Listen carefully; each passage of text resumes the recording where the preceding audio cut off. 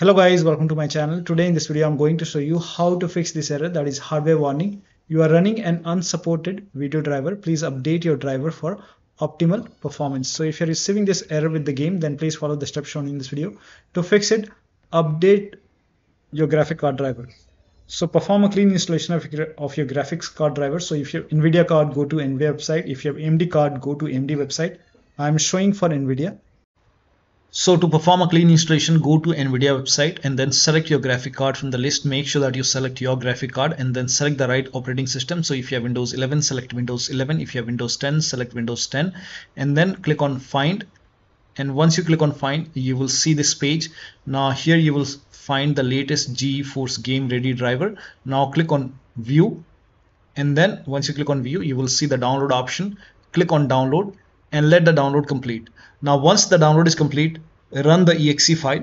Now once you run the exe file, you will see this screen.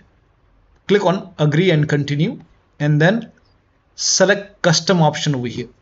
By default Express would be selected. Select Custom and then click on Next, and then you will see this screen. Now put a check on the box which says Perform a clean installation. Make sure you put a check on Perform a clean installation and then click on Next and let the installation complete. Once the installation is complete, restart your computer, and after the system restart, launch the game.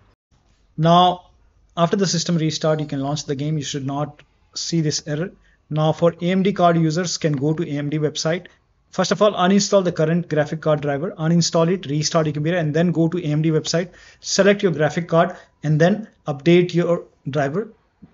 Update your video card driver with the latest driver, whichever is available on the website, and then restart your computer and then launch the game, and you should not receive this error. So that'll be all. Thank you so much for your time, and please like this video and subscribe to my channel.